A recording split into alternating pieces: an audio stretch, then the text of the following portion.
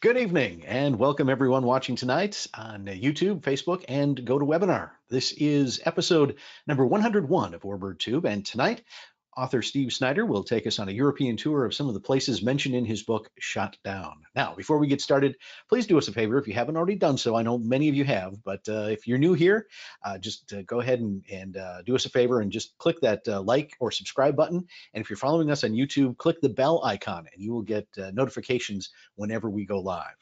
All right, so we are glad to have you here. If you have any questions that pop into your mind as you're listening to Steve's presentation this evening, just go ahead and type them into the comments section of whatever social media platform you're on, and we'll either try to get those answered during the presentation or we'll save some time at the end to answer all those questions. So joining me now from California, where it's probably one of the nicest places in the country.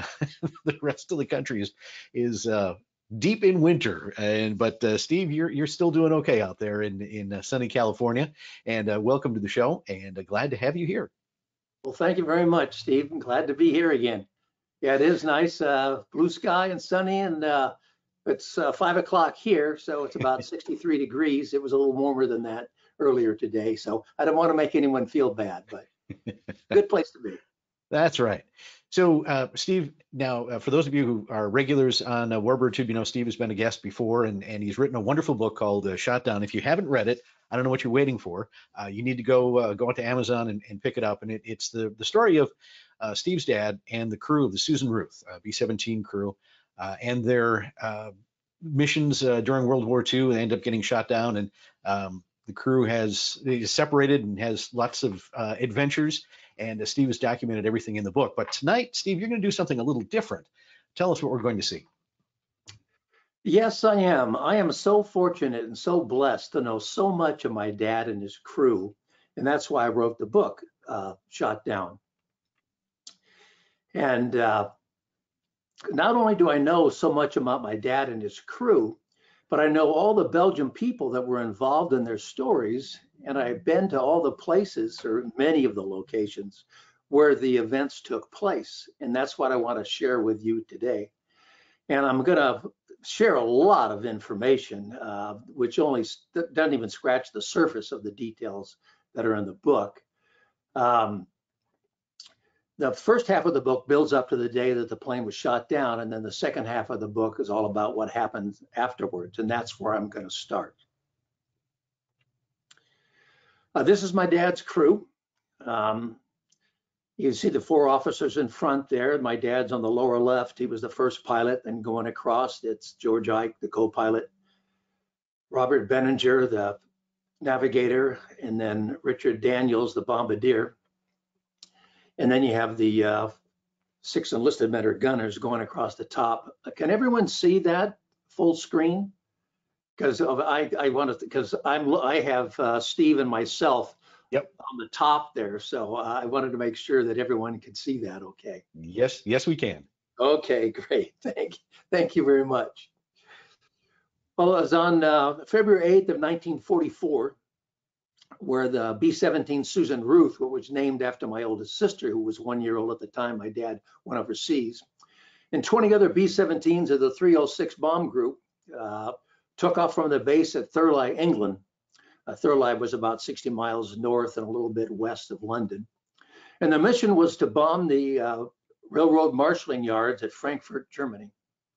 And they dropped their bombs successfully, but their bomb bay doors got hit by flak and they couldn't get them back up. And as a result, that caused a drag on the plane. They lost airspeed and they fell behind the formation going back to England. And they were singled out by 2 German Focke-Wulf fighters who came in for the kill and shot the Susan Ruth down. But both those Focke-Wulf fighters were shot down at the same time. One was piloted by Siegfried Merrick, and his plane crashed in this field, and he was killed in the plane. But you can visit his grave at the Lamel German War Cemetery in Belgium. And you can see a lot of the parts of his plane that are on display in a little museum in Monceau-en-Berchies, Belgium. It was an old cow shed. It's 2 stories now, and it looks pretty small, but it's amazing how many artifacts and memorabilia is contained in that little museum. And three of the larger pieces of Siegfried Merritt's plane are in there. This is the one of the propeller blade. Then you have the propeller hub, crankshaft. And there's also a lot of memorabilia from my dad's crew of the Susan Ruth. My dad donated his Eisenhower jacket there. And only about 100 yards away is a memorial to the first 12 GIs that were killed in the liberation of Belgium on September 2nd of 1944. They were involved in a skirmish with the Waffen-SS 2nd Panzer Division Das Reich. And this memorial was erected in 1988. You see a star there representing the US Army, and that's sitting on top of outline of the map of Belgium. And then you have 12 headstones in the back representing the 12 men who were killed. That's not where they're buried. And then you have 7 flags in back for representing the countries that were occupied by the Nazis. And then 3 countries, the US, Canada, and Britain, which liberated those countries. The other Luftwaffe pilot that shot down my dad's plane was Hans Berger. And I found Hans Berger when I was doing my research, and fortunately for me, became a translator after the war and speaks perfect English. And he gave me some wonderful insight that's in the book about what it was like to go against the 8th Air Force. He was shot down in this field in Belgium, but then he got back into to action and continued combat after that. I've been to Munich, Germany twice to visit Hans, and we become friends. Here he's wearing his fighter jacket with his Iron Cross on there. I don't know if you can see that too well. And Hans shot down 7 B-17s, 1 Spitfire, but he was shot down 3 times himself. All his friends were killed during the war. I think the only reason Hans made it through the war is that in the beginning of 1945, he was pulled out of combat and made a test pilot for the Henke HE-162 single-engine jet fighter that the Nazis were trying to perfect, which they never did. Interestingly enough, Hans, of all the people that I'm going to show you in the shot down story, Hans is the only one that's still living. He'll be 100 years old this October. And when I visited Hans, he had a bunch of memorabilia to show me. He had a photo album that was just incredible that I don't have time to show you tonight, but amazing pictures. But this is Hans's flight log that he kept during the war. And he showed me here, he opened it up, and on February 8th, I don't have a cursor here to point out, but he showed his entry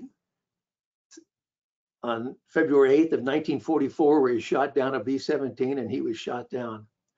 So it was just wonderful getting to know Hans and hearing his stories.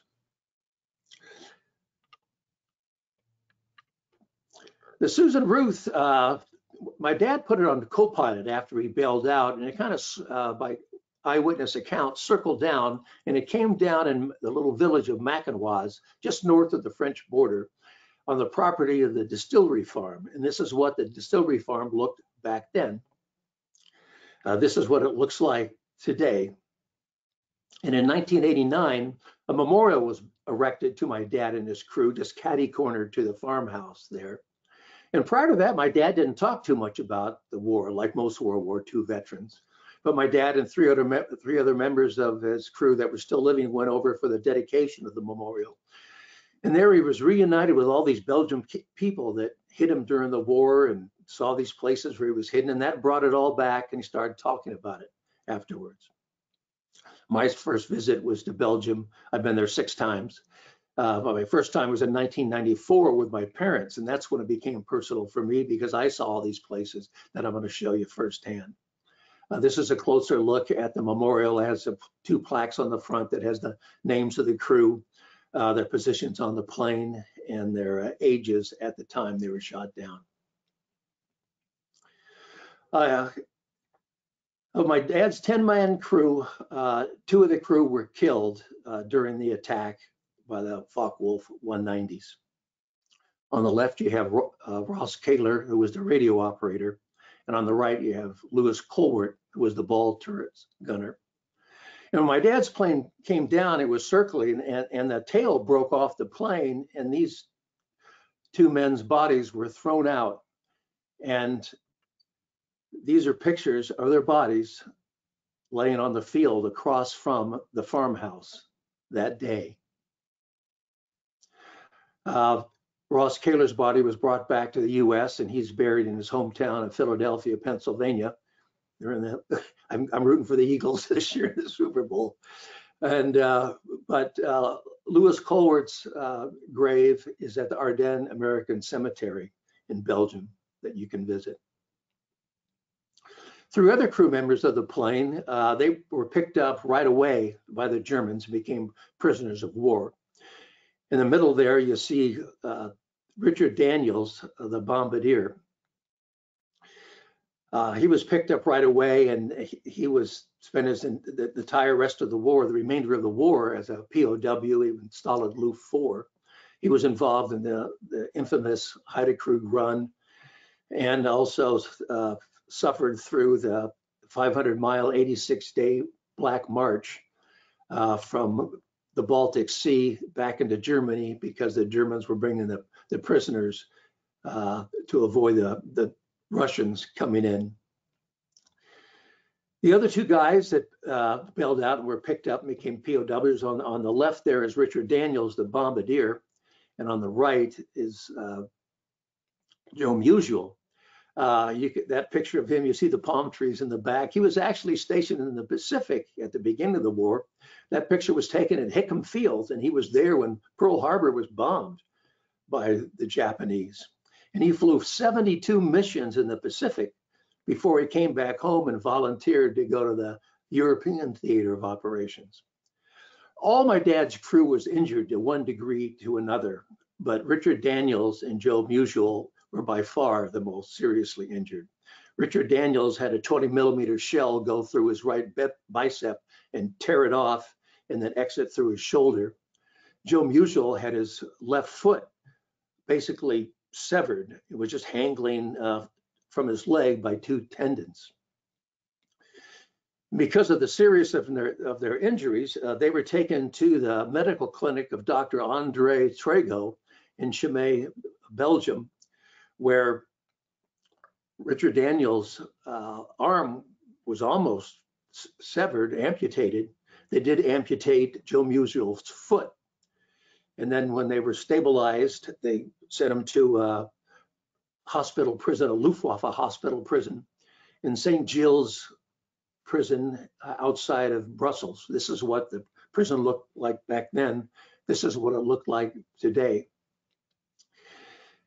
And then from there, actual Joe Musial ended up being sent to Stolid Luft 4, where Warbird was. And he was totally shocked when he encountered Warbird, because Warbirds' black hair turned completely white. Richard Daniels was sent to just many German hospital prisons because of the seriousness of his wounds. He got infected, and they always had problems. And eventually, both Daniels and Musial were repatriated back to the United States in February of 1944 because of their seriousness of their injuries. They were shipped on the SS Gripsholm, which was a Swedish cruise ship, which was being operated by the Red Cross. Here you have two other members of my dad's crew. On the left is George Ike, the co-pilot, and on the right is Robert Benninger, the navigator. And they came down very close to each other, and they were picked up by the resistance, the French resistance. And they were taken to the home of Esther and Valerie Fosset in Reyes, Belgium. They only stayed there a short time, and then they were moved to a resistance camp. This was a fairly large camp. This is one of the structures there. That's no longer there. You can't visit that today. But there they met up with 5 other downed U.S. airmen, 5 members of the 306 Bomb Group Ration Passion, and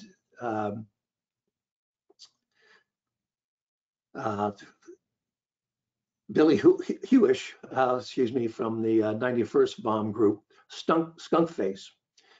And there they stayed. There were resistance fighters. Resistance fighters been injured. There were local Belgian men. They were hiding from the Germans because they were going to be sent to labor camps in Germany. Guys that had been captured by the Germans and went to prison camps but escaped. But on February 28th of 1944, the Germans raided that camp because some Belgian collaborators ratted them out. And they all just scattered after that. But the US airmen were taken to another location, to this cabin in the Plumont Woods, which is right out of Chimay, Belgium. That's what the cabin looked like back then. This is what it looks like today that you can go visit. And they only stayed there for a short time there because it was very close to Chimay, where the local Gestapo headquarters was located. And also a German garrison had taken over the schoolhouse there in Chimay. So it was too dangerous for them to stay there any longer. So a couple members of the Belgium Underground, Florent Simon and Fernand Fontaine, moved him further away in the woods of Chimay, Belgium. Actually, it's called the Champagne Woods, where they erected a hut. And this is the location of the hut. These 4 stones outlines where the hut was. And this is what the hut looked like. On the right-hand side, you could see it was buried in the ground, and the roof of the hut actually touched ground level. And there it had one opening door to the south, and then there was a long bed along one wall of the hut, and the table in the hut. And then on that little structure on the right, you see that was a latrine that was about 120 feet, 30 yards away. And we know what the hut looked like because one of the men that was staying there, Warren Cole, who was from the 306 Ration Passion, described it to a local Belgian man that he went to visit. And there they just hunkered down and they were waiting to get into escape networks. There were various escape networks where downed airmen would get in down through France, over the Pyrenees, into Spain, and then out through British-controlled Gibraltar. But they had trouble getting into these networks, and finally Warren Cole and another member of the Ration Passion, Ian Glaze, they got fed up with hiding and they just took off on their own. And miraculously, they met up with the right people and they made it back to England. So now there were 6 men hiding in the woods in that hut. And Florent Simon, who I mentioned, this is his family. They lived in a farmhouse nearby. To the right is his daughter, Fernandi, and then his wife, Jean, holding Fernandi's daughter. Then you have Florent Simon, his son, Joseph, and then Fernandi's husband, Jules Bouet.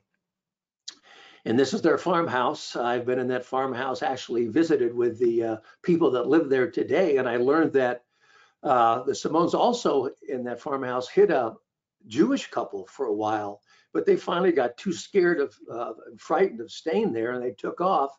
But unfortunately, they were captured by the Germans and shot and murdered.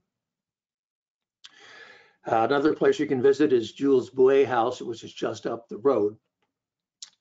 And Jean Simon, she cooked for the guys hiding in the hut. She washed their clothes.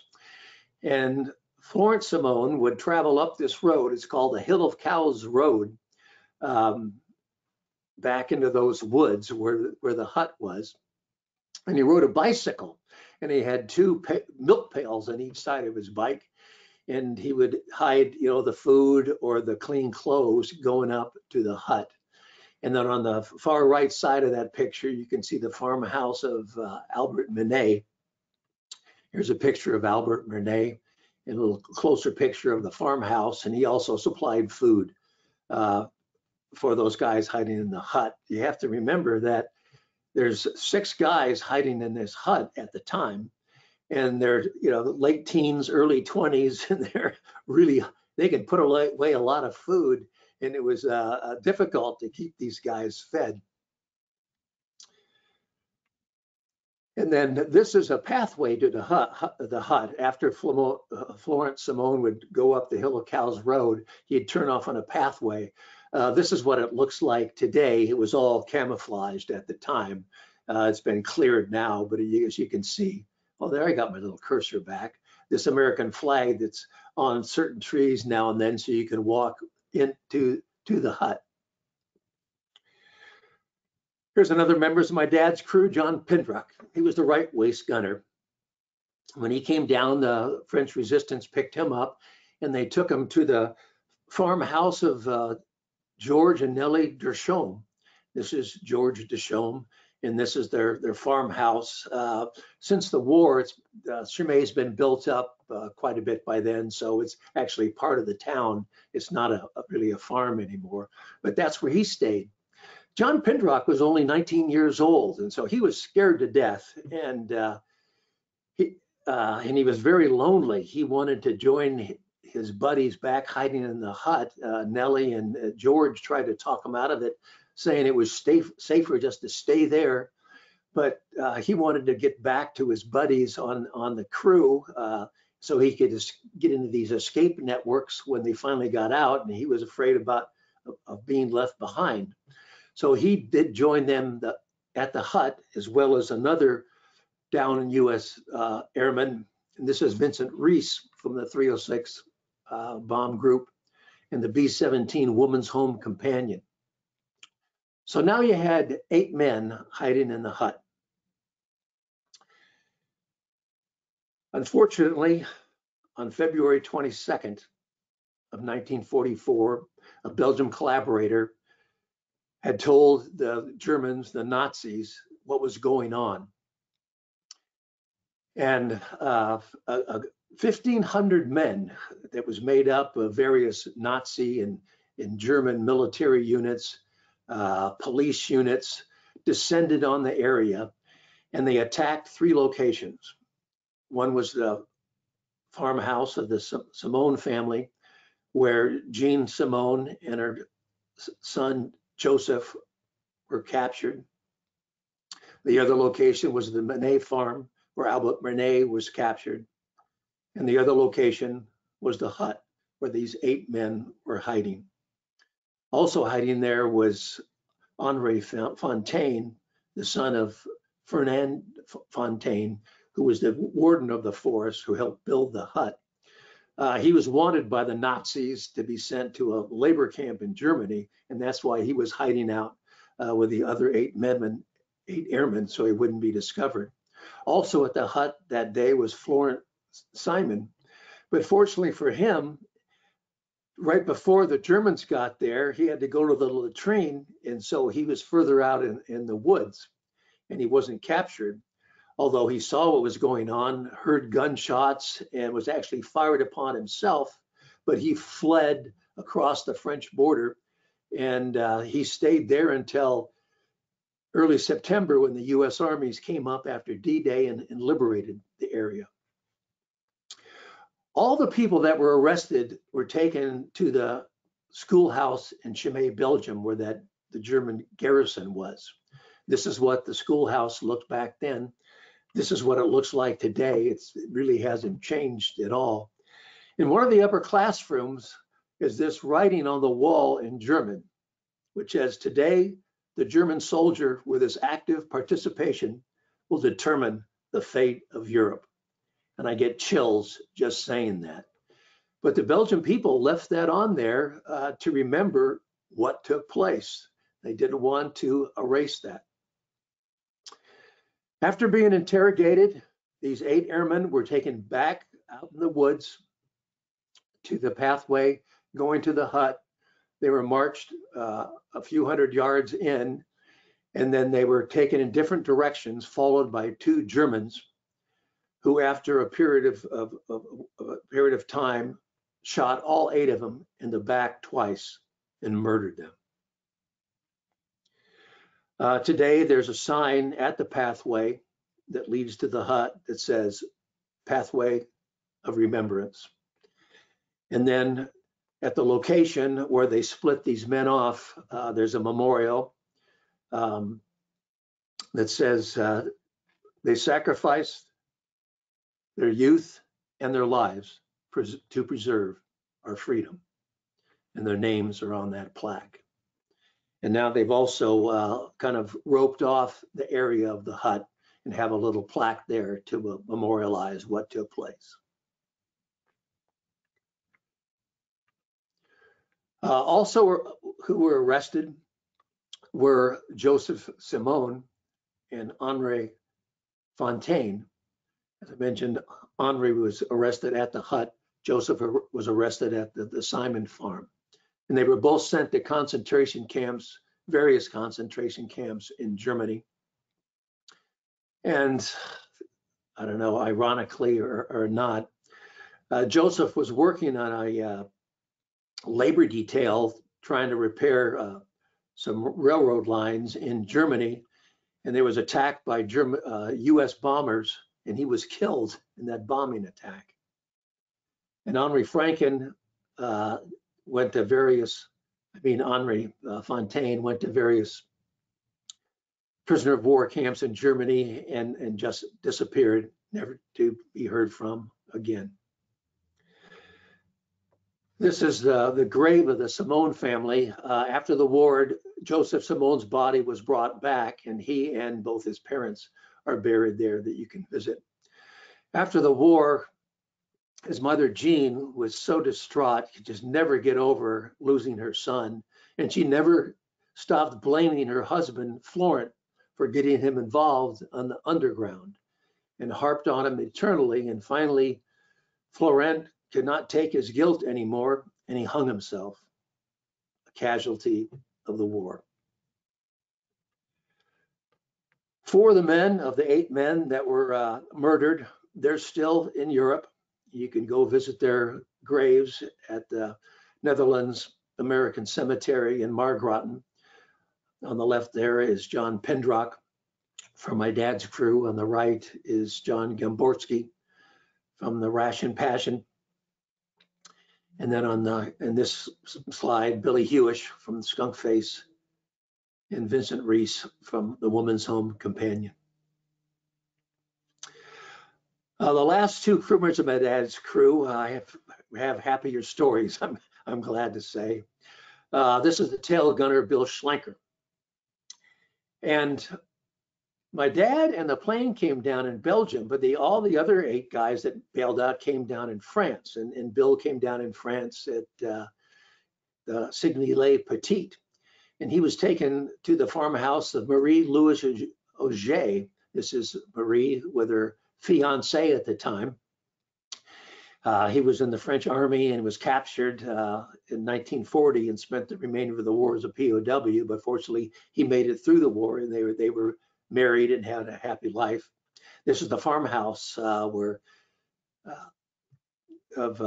Marie's and where Schlenker stayed. And the farmhouse now belongs to the granddaughter of Marie. This is Virginie, with on the right there is the grandson of Bill Schlenker, Brian Schlenker. And when we visited there, we went down in the basement where Bill was hidden, and you can see his grandson, Brian, there in the basement. Schlenker was injured, though. He had some shrapnel wounds in his foot and it needed medical attention. So the resistance brought him back over into Belgium, into Dr. Trigo's medical clinic. And although it was controlled by the Germans, they snuck him in the back door and they fluoroscoped his foot. And then he was taken to a nearby house of Josephine Collet, who was just a few blocks away from the medical clinic. And there he stayed for 7 months until he was finally liberated by the US armies. This is Josephine. She had 2 daughters, Giselle, 27 on the left, and Paula, who was 20 years old on the right. Schlenker celebrated his 20th birthday there. It has been said that Paula on the right kind of took a liking to Brian when he was finally liberated and left, that she was pretty disappointed. Here you see the Calais home with Giselle and Paula on the balcony. That's what it looked like then. This is what it looks like today. It's this whole structure. And the Calais were fairly wealthy. Mr. Calais was a merchant. And right when the Germans invaded, he decided to use all his money to buy goods, merchandise, because they didn't think the French franc would be worth anything. So he bought coffee and liquor and wine and tobacco and flour and other goods, which he thought he could trade better than using money. But unfortunately, the Germans came in and confiscated everything he had. And he was so despondent, he hung himself. Another casualty of the war. Down the street lived Fernand Delport, AKA Albert, who was the district leader of the underground, the resistance. This was his home. Also nearby was the Gestapo headquarters, just was a few blocks away. And this is the building that the Gestapo headquarters was in. It's a little restaurant today that I've eaten in. And finally, you have my dad, Pilot Howard Snyder. He was the last crewman to bail out, and he came down in these trees right at the French-Belgian border. And his parachute got hung up to these branches, and it was dangling 20 feet off the ground and couldn't get down. But fortunately for him, a couple young Belgian men, Henri Franken and Raymond Dervan, came to his rescue before the Germans got to him. This happened early afternoon. They got a ladder from the farm and a rope, helped them down this tree. That's Henri Franken standing next to the tree. As you can tell, there's lots of pictures from Belgium, and there's over 200 time pictures in the book, so you can visualize everything you're reading about. Henri sent this to my dad after the war, but this was the tree. They helped him come down. They told him to stay put and hide because they thought it was too dangerous to try to move him in daylight with these German patrols combing the area. But that night they came back and got him, and they took him to the Dervan farmhouse. This is what it looks like, or looked like back then. Here you see the Dervan family. On the left there is Ida Dervan, Raymond's mother, and then on the right-hand side you see his dad. And then Raymond Dervan is down to the lower left, to the left of those young children. The young woman there is his sister and her husband, and that's her 2 children. And he stayed there one night because they thought it was too dangerous to stay them any longer than that with these German patrols in the area. So the next night of Belgium, well, that's what it looks like today. This is what it looked like then. That's what it looks like today. You can see there's been a little remodeling on it. And then this is what the house looks like from a distance. And it's right at the French-Belgian border because that house is in Belgium, but those trees are in France. But the next night, a Belgian customs officer, Paul Tilcan, came in a tandem bicycle to take him to a safer location. He first took him to the Tilcan house, which also acted as the customs office. This is what it looked like today. It's on the left-hand side. And on the right-hand side, across the road from that, is the Franken farmhouse, Henri Franken's farmhouse. This is what it looks like today. It really doesn't, it's not the same house. They've torn it down. But my dad, when they came to the house, he put a Belgian customs officer's uniform, a spare uniform on my dad, put a little pillbox on his head, wore a cape, and they head out to go to a safer location. And they pedaled up this hill, and it was the middle of the night, kind of rainy, and they couldn't pedal it up anymore. So they started pushing the bike up the hill, and they came to a cabaret, which was in this building here, which is on the right side of the building, the left side of the building that's been added on to since the war. But the lights were on, people were laughing, loud talking, music was playing, and a couple of German officers come walking out that door with these 2 young French girls. And one of them comes up to my dad, puts an arm around him and asks for a cigarette for his light, for a light for a cigarette. My dad, he was petrified. He couldn't speak German, couldn't speak French at the time, but fortunately, Paul knew what they wanted, so he lit their cigarette, and the the Germans let them go on their way. My dad said they were too drunk and too interested in these young girls to pay much attention to a couple of Belgian customs officers pushing a bike up in the middle of the road. So then they took him into Chimay to Dr. Soyer's, the bailiff's house. He didn't stay there long because, again, because the Gestapo headquarters being there and that German garrison being there, they thought it was too dangerous. So they moved him about 50 miles north to the town of Charleroi, which was much larger and further away, so it was safer. And he stayed there for lengthy periods of time, staying with several people. This is Charles Soutier. They stayed at his house there in Charleroi. And then he went to stay with Eva Martin. This is Eva and her husband, Jack Martin, on the left. Jack was actually a captain in the British Army during World War I. And that's when he went Eva, and they got married, lived in Belgium. And when the Germans first invaded the area, they tried to get back to England, but before they could make it, they were caught by the Germans, and Jack was sent to concentration camps where they did medical experiments on him. And after the war, he was sent back to England to try to recover for several months. But he never really could, and those medical experiments caused him to develop cancer, and he died in 1952, not that long after the war ended. Eva lived with her young daughters while my dad was there, Jacqueline and Maggie. And this is the house they lived in that I've been to. And I am now friends with Eva Martin's grandson. This is Jean-Paul Gaudry to the right, his wife in the middle, and that's their daughter, Anne Sophie. And we become like family. Two of the people my dad stayed with for lengthy periods of time, on the left is Ghislaine Bayou, and on the right is Madame Gadin, Jeanette Gadin. Actually, her husband was a captain in the French army, and he was also captured in 1940, and he spent the remainder of the war as a POW, but he made it back safely too. And my dad became friends with them and met with them after the war several times.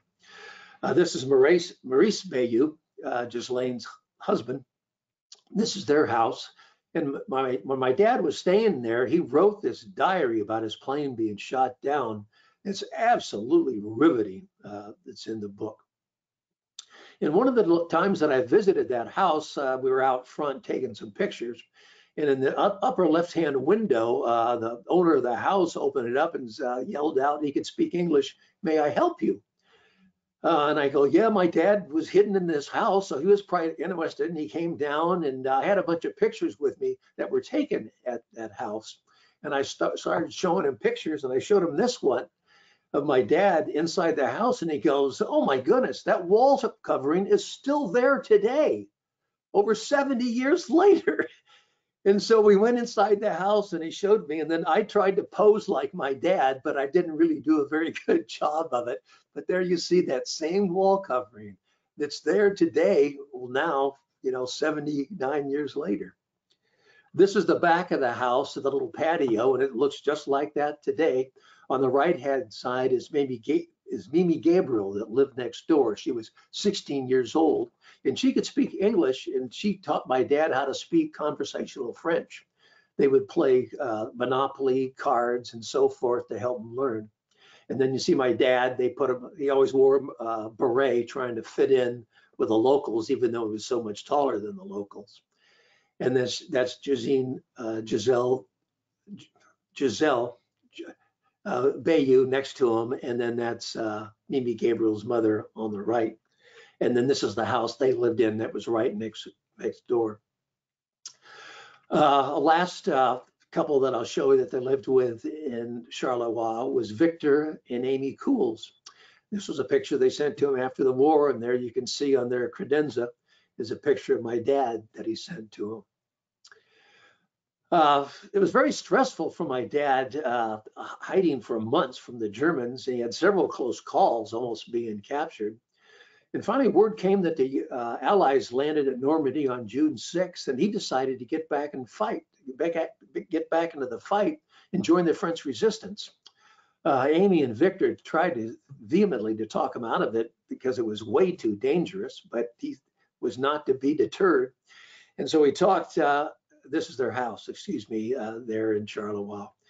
But he convinced my dad to escort her down to the French border to join up with the resistance. They rode bicycles down to the border. And Amy took him to the farmhouse of Henri Franken that I mentioned earlier, what helped him down from the trees. And this is Henri Franken's mother here and his little brother standing in the doorway. And then that arrow points to the room where my dad stayed. That's what it looked like back then. This is what it looks like today. Those windows to the right have been added on since then. And this is the room where my dad stayed. And it's pretty small, as you can see by me standing in it, that I could reach out and touch both sides of the wall. And then finally, my dad went across the border. The French resistance was satisfied that he was a downed airman. And he joined the French resistance, the Maquis. This wasn't the group that he joined with, but I just show you that as kind of an example of what they look like. The Maquis was independent ragtag guerrilla groups located all across France. And this is the farmhouse that they stayed in just across the border in France, Wallers, France. And this is a little closer up look. That was a picture I took of my dad in 1994 when we visited together.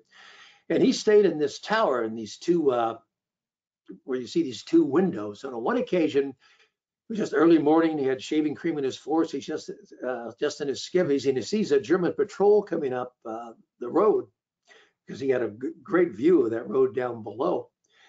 So he had to jump out of these grain compartments up here, not really silos, and then hightail it into the woods to avoid being captured.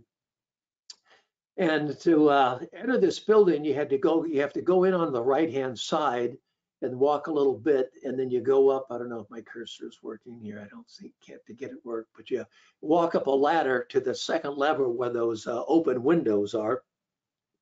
And there's all this grain piled up that you have to wade through the grain to the left side, and then you walk up a little ladder to go up the second floor to get in that tower room. And just trying to get in that tower room for me, who's 70 plus years older, was a challenge. But here you see me, and then the green is my son Clayton, and then the other gentleman was the owner of the farm, and that little room where my dad stayed with the French resistance. And on the right, you see that window he looked out to see the German patrol coming up the area. And then I looked out the back of there, to see what it must have looked like to jump out of there, which I wouldn't want to do. But it's just amazing to be in these places where all this took place. Finally, 7 months after my dad bailed out, word came that there was U.S. troops in the nearby village of Trélone, France. So my dad walked in the village of Trélone. This is the town square. Went up to an Army major. Actually, it was an element of Patton's Third Army, which would come up through France after D-Day. Identified himself. He caught a ride on a convoy taking German prisoners to Paris, and then got a transport to make it back to England. But while in Paris, he sent a telegram to my mother, letting her know that reads, "Is that sweet little chin still up, baby? Back at base, fit as fiddle. Will write, bank the money, love," because he had all that back pay coming from all that time that he was missing in action. And then he didn't stay very long at his base. The U.S. Air Force had a rule at the time that if you were shot down over occupied territory and helped by the resistance, that you could not go back in combat because they were shot down a second time and captured by the Germans and tortured, that you give up the identity of the people that helped you the first time. The only exception to that rule that I know was Chuck Yeager, Yep. who personally met with Eisenhower to talk him back into going into combat. So my dad was sent back home, and he was reunited with his wife, Ruth. Little Susan was 2 months old now, and he met his little 5-month-old baby Nancy that was born while he was missing in action. So this was the first time that he met her. My dad kept a few mementos from fighting with the resistance. Here is the armband that he wore while he was fighting with the resistance. That's the cross of Lorraine, which was the symbol of the resistance during the war. He's now donated that armband to that little museum there in Monceau-en-Bréchez. This is a Spanish llama pistol that he fought with while he was with the resistance. And this is a Waffen SS belt that he took off a German tank sergeant when he was fighting with the resistance. Obviously, all these are treasures, but now I have a new treasure. I have a little 6-month-old grandson named after my father and his grandfather, Howard Snyder. So that's the story of my dad and his crew. Thank you very much for tuning in. And if anyone has any questions, I'd be glad to answer.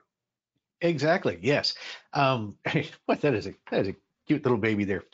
I'm always struck, not only talking to you, but with others who recount some of the stories of the people in occupied countries, Belgium, France, that went out of their way to help American, especially down to airmen, either hide them from the Gestapo or the Nazis, or to help repatriate them, get them back to England. There just seems to be a great sense, even today, of history in those European countries that were such a part of the conflict. And do you get that feeling when you're visiting those spots as well? Oh, absolutely. My dad he said, they saved his life. Mm-hmm. They gave him their bed to sleep in. They'd sleep on the floor or someplace else. They'd give him the majority of the food. The food was being rationed at that time, so it was hard to come by. I mean, he was so grateful to them, and he kept in touch with many of his helpers until the day they died. They would correspond, write Christmas card to one another, and he did go visit them. There was a special bond. And like you say, the Belgian people today are so grateful and so thankful for the Americans and for the Allies of liberating them from 4 years of Nazi occupation and Nazi oppression. We in the US just can't imagine and comprehend what it was like for 4 years to have your freedom away and just be totally oppressed. But they in Belgium, the Netherlands, and northern France do. And they do a great job of remembering and educating the younger people. They've erected a number of memorials in the area. I showed you the one they erected to my dad and their crew. And on the anniversary dates of the memorials, they have special ceremonies. And this coming Saturday, next week, September 11th, actually, they'll have a memorial We'll have a ceremony at my dad's memorial. The celebrations are always on September 2nd or around September 2nd, the liberation of Belgium, where there are fabulous events where I've been to, and many of my dad's relatives of my dad's crew have been to, and they last several days, and they're wonderful events. There's lots of beer drinking, but there's lots of serious ceremonies at the memorials, and yeah, those people just cannot be thankful enough. It's amazing. I've developed some lifelong friends there from going to these reunions and these celebrations. You mentioned early on that until your dad revisited some of these spots, I think in 1994, he really didn't talk much about his time in the war. But was he still corresponding with some of the people who helped him in Belgium, even though he wasn't maybe talking to his family about what had happened, but was he still connected overseas? Yes. And, at the time where you're young and you're busy with your life and your occupation or your families, unfortunately, you just don't pay that much attention. And he would talk about going over there to Belgium. Actually, before he visited some of these people before the memorial was ever erected. Mm-hmm. And he would talk about visiting the Gadins, Andre and Jeanette. They became, my mother went with him. And yeah, he he talked about him, and also Nellie Tilcan, the wife of the customs officer Paul Tilcan, who came and took him on a tandem bicycle to take him to a separate location. And actually, Paul Tilcan, he was arrested a few months after he helped my dad. He was tortured, sent to prison, and narrowly escaped being executed. But because of the beatings he took on his head, he developed a brain tumor, and he died at age 50. There's so many casualties of the war that just weren't, they didn't die just in the fighting, was, kind of adjacent to that or ancillary to that. A few of our viewers have chimed in tonight. Henry Kyle says, good evening. And he says, your dad and his Flying Fortress crew will always be true American heroes to him, part of the greatest generation. And thank you for sharing the story tonight. Thank you. Yeah. Is there any interest in having this story made into a movie, similar to, we just saw Devotion come on the big screen in November. Is any screenwriters been knocking on your door and asking to make this into a movie? Well, I've had some feelers and so forth, but nothing's come to fruition yet. I will say I was at the 8th Air Force Historical Society reunion in DC last year. I'm on the board of directors, and a film crew from the Smithsonian came in to interview some vets, and they asked me if I wanted to be interviewed, and I said, yeah. So they actually have a series on the Smithsonian TV channel called Air Warriors. Okay. And the Shot Down story is going to be an episode on Air Warriors. So maybe that'll get some traction and draw some attention, because a lot of people who read the book says it should be made into a movie. And so who knows, maybe one day it will. Was the wreckage of your dad's B-17 located and salvaged, or was it just scrapped? No, and unfortunately, the Germans cordoned off the area. And at that time, in the war, they were really hurting for metal. So they salvaged all the metal, the plane, and they sent it all back to Germany. So on one of my trips to Belgium, this Belgian man who's a collector, I went to his home, and he has an amazing collection of memorabilia, but he said he had pieces of my dad's plane, and I was beside myself. And so he went over there, and he showed me these, kind of a wingtip and some other pieces, and he actually gave me some. And I thought, oh, I have pieces of my dad's plane.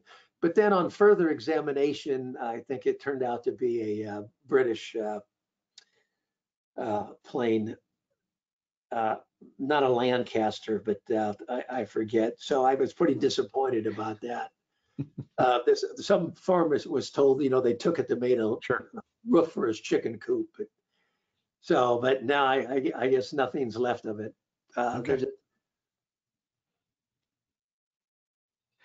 How do people get a hold of the two questions here? How can they get a hold of a copy of the book, and can it be arranged to get a signed copy of the book? Definitely. Most people get the book off Amazon. Again, Shot Down, the true story of Pilot Howard and the crew of the B-17 Susan Ruth. But if anyone wants an autographed book, they can go to my website, stevesnyderauthor.com. Snyder, S-N-Y-D-E-R, stevesnyderauthor.com, and you can get an autographed hard copy. And there's a lot of historical information on my website. It's just not about my book. There's interviews with veterans, links to all sorts of different videos and archival footage. So it's really a resource site as well. Great. And I know a lot of folks who are watching tonight may have a father, a relative, uncle, something, grandfather that was in the war, also served on B-17s in the European theater. Do you have any advice for them on how to do research to uncover their relative's story? Well, there are a lot of links to research sites that are on my website they can go to. But I've helped people out all the time, and I'm glad to help out anybody if they want to send me an email, which is at steve@stevesnyderauthor.com. and I'd be glad to help you out. And if I can't help you out personally, I can get you in contact to other bomb groups or sites that can help you out. And a good chance that you'll be able to find some information about your vet. All right. Is it just along that same line? Is it easier these days to find that information, the research being available on the internet, and are there more records that are being uncovered as we move along in history? Oh, definitely. Without the internet, I couldn't have done what I did. Was fortunate. There were two Belgian men who were young boys during the war, became historians afterwards, and they interviewed all these Belgian people about the events that took place involving my dad and crew. So they gave me a ton of information. So, that's not available to most people. They gave me pictures and detailed first person accounts of some of what I've shared with you. But there is unbelievable amount of information on the internet, especially about POWs, POW camps, resistance people, underground people, bomb group. It is amazing how much information is on the internet, but it takes time. But if you're diligent and persevere, you can find it. Great. Well, Steve, any final thoughts before we wrap up tonight?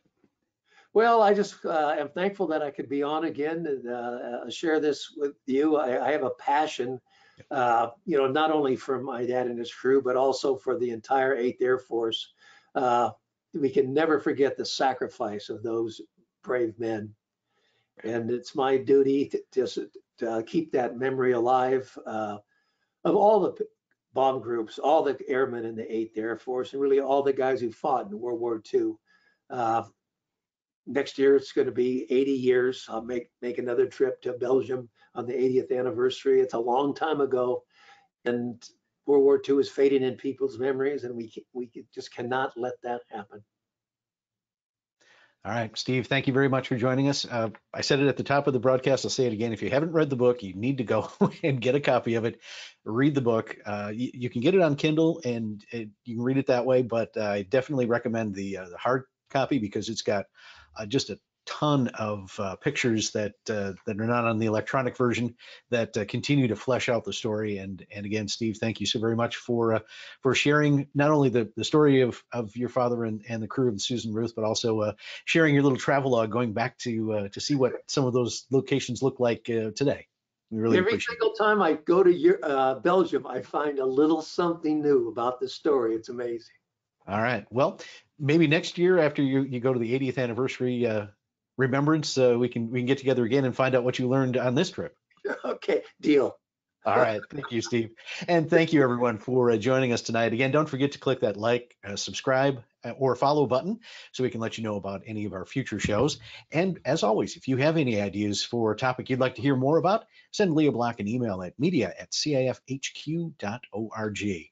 Again, thank you to Steve Snyder for spending some time with us tonight. And until next time, from the Commemorative Air Force, I'm Steve Bose. Have a good night.